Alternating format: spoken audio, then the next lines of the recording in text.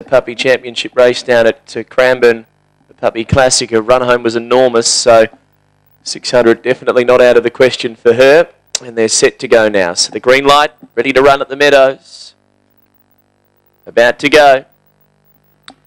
Away and racing, and Starter Right was out like a shot from 6, over to lead from Winlock Dino. Starter Right pouring on the heat, takes the lead from Winlock Dino with a lap to go. To third now, Ziana Rose, and they're followed by Hooger Affair. Crowds are Starring's a fair way back, trying to get up along the inside, followed by Winburn Lucifer, and last of all, Mim Star. Down the back, and Starter Right, the leader, led by 4 lengths to Winlock Dino. A length and a half, Ziana Rose, and Crowds are Starring now starting to make ground. Starter Right, though, the Burt might have flown. 5 lengths in front to Winlock Dino, and Starter Right, all too good, too quick. Starter Right by 3 lengths.